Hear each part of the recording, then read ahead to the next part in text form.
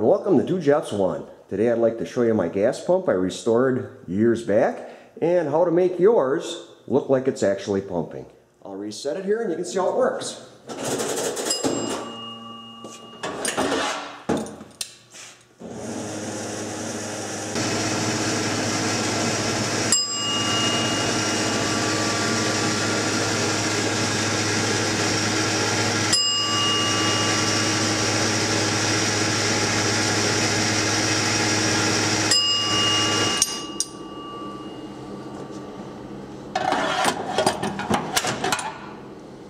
Now I'll show you the inside here. Let's see how this works.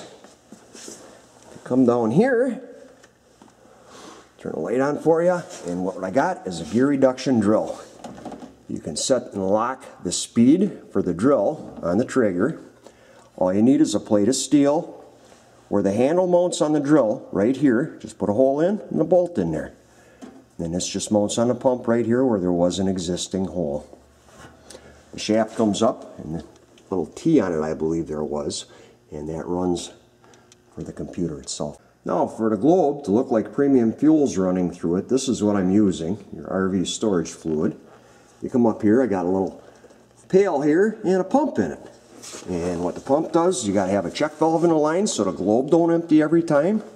And then it just comes up through here and up to your globe, and that's what makes that spin.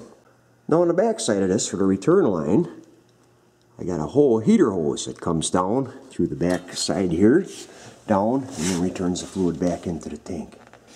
If you'd ever want to service this unit, because of the check valve being right here, just open this valve here, and then all fluid comes out of the globe, and makes it really nice and simple for servicing. And for the pump handle, all I did was I put a push button switch inside of here. Make sure you run a ground wire up into here, that's quite important. And then this is just heater hose off a car, comes around and goes inside the unit right there. This is where the wire comes in from the handle, comes down, goes to your electrical box right here, and then you plug your drill and your pump in there. And then of course here's where you put your extension cord to get to the wall.